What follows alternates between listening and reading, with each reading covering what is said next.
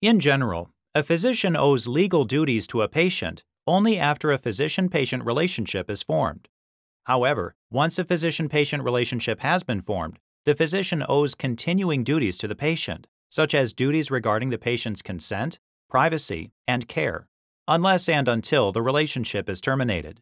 Thus, the beginning and end of a physician-patient relationship are important bookends for determining a physician's legal duties and potential liability. And it's equally important to determine how and when those events occur. In this lesson, we'll discuss just the first bookend, the relationship's formation. We'll cover the termination of a physician-patient relationship in a separate lesson. Generally, a physician-patient relationship is formed when both the physician and the patient voluntarily consent to form a relationship. Although this definition may sound simple, determining whether the parties have voluntarily consented is a fact-intensive, sometimes complicated inquiry. Because patients are viewed as the more vulnerable party, the factual inquiry typically focuses on the physician's conduct.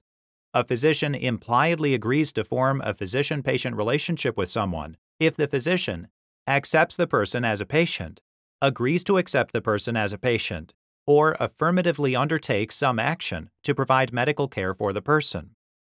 Sometimes, a physician-patient relationship is formed as early as when the physician accepts an appointment from a person for the purpose of treating that person.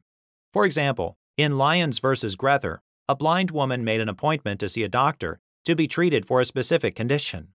When the woman arrived at the office, the doctor refused to allow her guide dog in and ultimately refused to treat the woman.